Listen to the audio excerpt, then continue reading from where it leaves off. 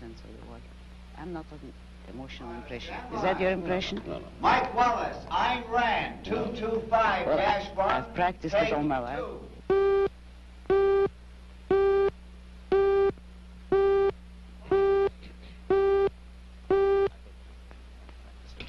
I have not. I'm curious.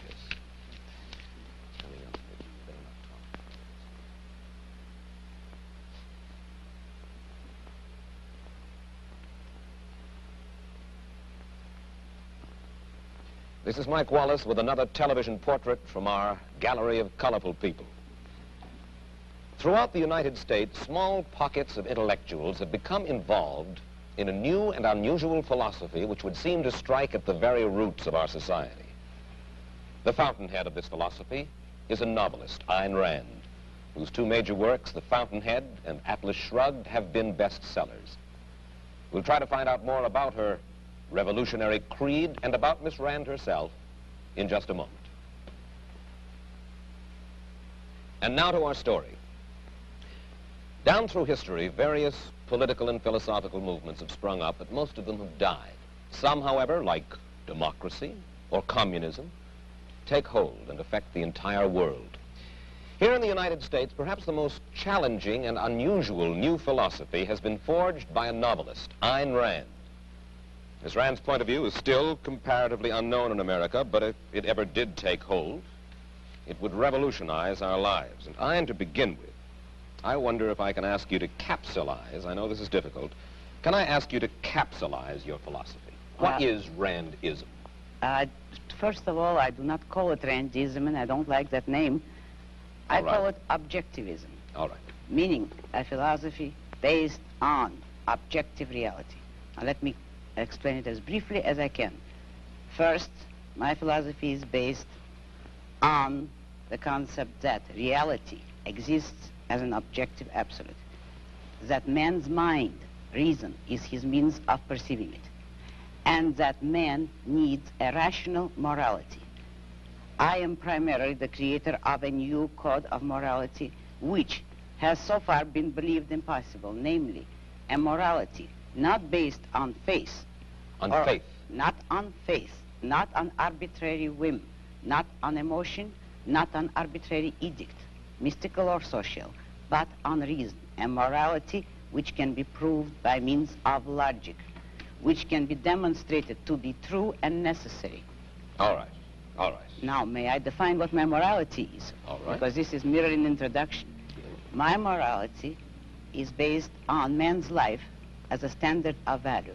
And since man's mind is his basic means of survival, I hold that if man wants to live on Earth and to live as a human being, he has to hold reason as an absolute, by which I mean that he has to hold reason as his only guide to action, and that he must live by the independent judgment of his own mind, that his highest moral purpose is the achievement of his own happiness, and that he must not force other people nor accept their right to force him, that each man must live as an end in himself and follow his own rational self-interest.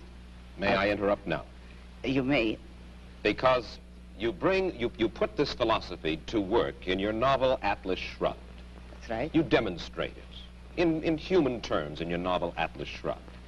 And let me start by quoting from a review of this novel Atlas Shrugged that appeared in Newsweek. It said that you are out to destroy almost every edifice in the contemporary American way of life, our Judeo-Christian religion, our modified government-regulated capitalism, our rule by the majority will.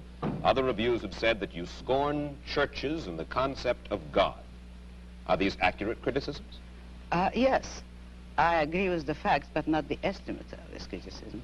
Namely, if I am challenging the base of all these institutions, I'm challenging the moral code of altruism, the precept that man's moral duty is to live for others, that man must sacrifice himself to others, which is the present-day morality. What do you mean by sacrifice himself for others? This, now we're getting to the point. One moment. Since I'm challenging the base, I necessarily would challenge the institutions you named, which are a result of that morality. All right. And now what is self-sacrifice? Yes, what is self-sacrifice? You say that you do not like the altruism by which we live. You like a certain kind of Ayn Randist selfishness. I would say that I don't like is too weak a word. I consider it evil. And self-sacrifice is the precept that man needs to serve others in order to justify his existence, that his moral duty is to serve others. That is what most people believe today. Well, yes, we're taught to feel concerned for our fellow man, to feel responsible for his welfare, to feel that we are, as religious people might put it, children under God and responsible one for the other. Now, why do you rebel? What's wrong with this philosophy? But that is what, in fact, makes man a sacrificial animal. That man must work for others, concern himself with others, or be responsible for them. That is the role of a sacrificial object. I say that man is entitled to his own happiness and that he must achieve it himself, but that he cannot demand that others give up their lives to make him happy. And nor should he wish to sacrifice himself for the happiness of others. I hold that man should have self-esteem. And cannot man have self-esteem if he loves his fellow man? What's wrong with loving your fellow man? Christ, every important moral leader in man's history, has taught us that we should love one another. Why, then, is this kind of love, in your mind, immoral? It is immoral if it is a love placed above oneself. It is more than immoral, it's impossible. Because when you are asked to love everybody indiscriminately, that is, to love people without any standard, to love them regardless of the fact of whether they have any value or virtue, you are asked to love nobody. But in a sense, in your book, you talk about love as if it were a business deal of some kind. Isn't the essence of love that it is above self-interest? Well, let me make it concrete for you. What would it mean to have love above self-interest? It would mean, for instance, that a husband would tell his wife, if he were moral, according to the conventional morality, that I am marrying you just for your own sake. I have no personal interest in it, but I am so unselfish that I am marrying you only for your own good. Well, should husbands and wives would tally any up? woman like that? Should husbands and wives, Ayn, tally up at the end of the day and say, well, now, wait a minute. I love her if she's done enough for me today, or she loves me if I have properly performed my functions? No, you misunderstood me. That is not how love should be treated. I agree with you that it should be treated like a business deal, but every business has to have its own terms and its own kind of currency. And in love, the currency is virtue. You love people not for what you do for them or what they do for you. You love them for the values, the virtues which they have achieved in their own character.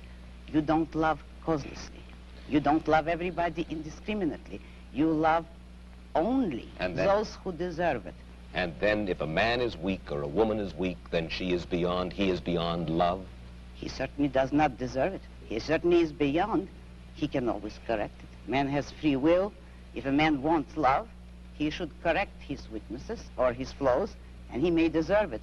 But he cannot expect the unearned, neither in love nor in money, neither in matter nor spirit. You have lived in our world, and you recognize the fallibility of human beings. There are very few of us, then, in this world, by your standards, who are worthy of love. Unfortunately, yes, very few. But it is open to everybody to make themselves worthy of it, and that is all that my morality offers them. If they will a way to make themselves worthy of love, although that's not the primary motive. Let's move ahead.